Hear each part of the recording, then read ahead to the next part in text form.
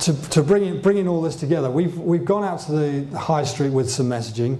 We have white hot marked up in people's windows. We're trying to differentiate those properties from all the others. So what we're doing with our agents is saying, mark these up as white hot properties, and people will inquire about them more than they will the others, because A, they're priced right, they're not going to get lost in it. This is a retailing play, just like Mars Bar or anyone like that.